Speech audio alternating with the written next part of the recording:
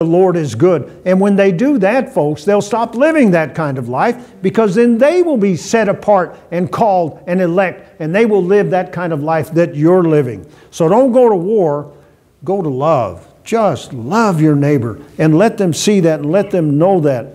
Now, last week we talked about Peter's instructions that are rooted in the hope that we have.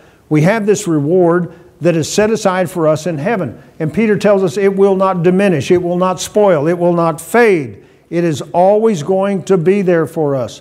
And so it means that we do not put our hope in things returning to the way they used to be. I was telling you about what it was like in the 50s, and sometimes I think, oh, I wish we could do that again. That's not my hope. That's not my salvation. That is not where I put it. I put it in Jesus Christ. We're never going back to those days. Never. And I might as well face it, right? You might as well tell me, Ed, just face it. We're never going to do that. And I understand that. So my hope is in Jesus Christ. That's where it lies.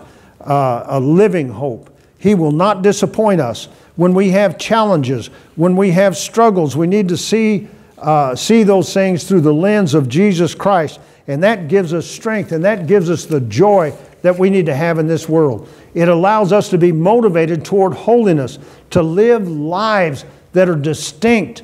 And it allows us to have a spirit of humility, because we realize it's not what I accomplish. It's what Jesus accomplishes. And He accomplished it for us on the cross. And so when the natives begin to notice that something's different, suddenly we have a chance to tell of the night and day difference that God has made in our lives.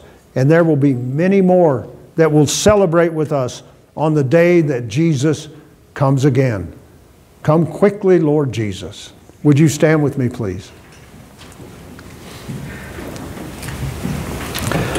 And let's bow in prayer. Father, I do pray that you would send Jesus soon. I pray, Father, that you would help us to live lives among our neighbors and our friends. Help us to live lives that will stand out, that will shine like the stars in the heavens.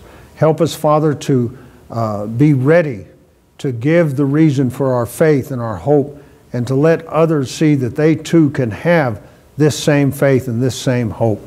Help us, Father, to not ever be hypocritical. Help us, Father, to truly live our lives the way you want us to live them. And I pray, Father, that you would help us to fix our minds on the hope that we have in you, the hope that we have in heaven. Thank you, Lord Jesus, for going to prepare a place for us, and we look forward to our new home. Help us, Father, to be happy as we're homesick for heaven. In the name of Jesus we pray. Amen. God bless you. Have a great day today.